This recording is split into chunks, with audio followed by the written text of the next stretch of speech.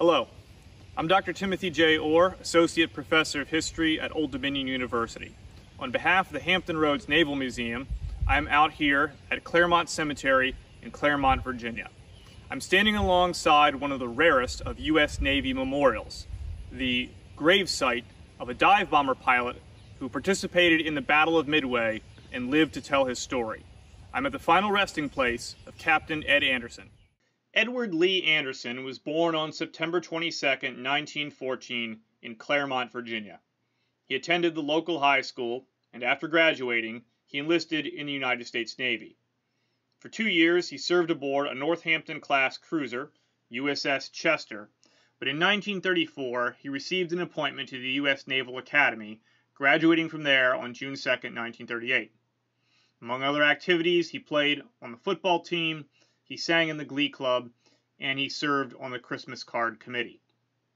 He commissioned as ensign and served on a variety of surface ships, including USS Leary, a Wilkes-class destroyer, and the light cruiser USS Brooklyn. In September 1940, he commenced flight training at NAS Pensacola and at the fighter base at Apalaca, Florida, earning his wings in April 1941. In May, he reported to USS Enterprise, a Yorktown-class aircraft carrier that was immediately redeployed to Pearl Harbor, Hawaii. Ensign Anderson served in Bombing Squadron 6, a dive bombing unit equipped with the Douglas SBD Dauntless. After 6 months of training in the waters near Hawaii, Anderson's squadron went to war when the Japanese combined fleet attacked Pearl Harbor on December 7, 1941. In fact, Anderson's squadron was flying into Pearl Harbor that very day. As fate would have it, he was scheduled to accompany that mission, but at the last minute, another pilot, one who was eager to see his wife in Honolulu, asked to switch places with him. Anderson agreed, and he stayed on board the carrier. The other pilot, Ensign Manny Gonzalez, went on the patrol and was shot down by Japanese aircraft. He was the very first U.S. naval aviator killed during the Pacific War, and Anderson, by switching places with him, had lived. Anderson made the most of this quirk of fate, fighting back against the Japanese in some of the war's earliest battles.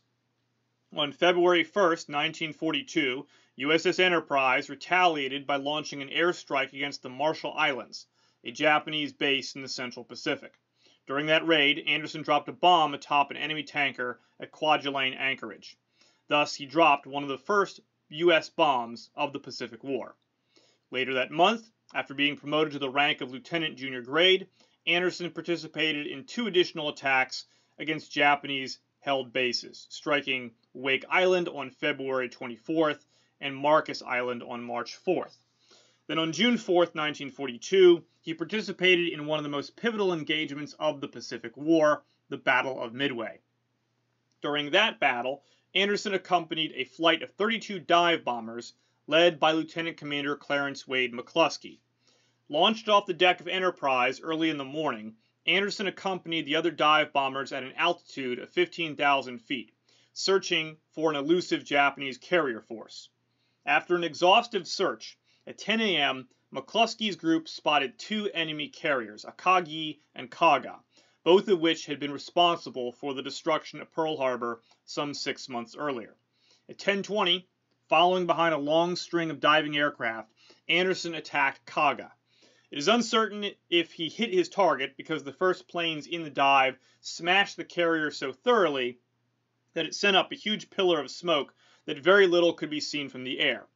But in any event, Anderson released his ordnance into the wrecked ship, pulled up, and tried to head for home. On his way back, a Japanese fighter plane attacked his SBD, riddling the wings and rear cockpit. Anderson's gunner, Radioman Second Class James Stewart Mason, was wounded in the face and legs. Mason fired away 8 cans of ammunition, and eventually the Japanese fighter pilot gave up his pursuit. Mason's face was covered with blood, so much that he could not even see through his goggles. When Anderson finally returned to Enterprise during his recognition approach, jittery anti-aircraft gunners opened fire on his plane. Luckily, they missed it and ceased fire when they finally realized he was friendly. To get his gunner to sickbay as quick as possible, Anderson issued an emergency landing request. The bridge gave him the go-ahead, and he made it onto the deck with only a cupful of fuel remaining. He was the last dive bomber pilot to return to Enterprise that morning. Of 32 SBDs launched, only 14 had made it back.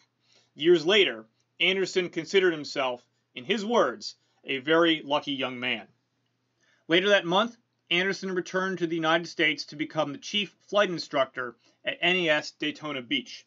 While stationed there, he received recognition for his services. In November, he received the Navy Cross for his service at Midway, as well as an Air Medal with 2 additional stars for his performance at the Marshalls and at Wake and Marcus Island. In January 1944, he returned to the Pacific when he assumed command of Bombing Squadron 80, which was assigned to the Essex-class aircraft carrier USS Ticonderoga. Anderson participated in nearly all of Ticonderoga's strike missions, but his most memorable event came on November 13, 1944, when he led a 22-plane strike against a Japanese light cruiser, the Kiso, which was anchored off Cavite. Among many aircraft, Anderson scored a direct hit with his 1,000-pound bomb. For this action, Anderson later received the Distinguished Flying Cross. After the war, Anderson held a variety of positions, serving as an Air Intelligence Officer in the Office of the Chief of Naval Operations and as Navigator and Air Officer on USS Midway.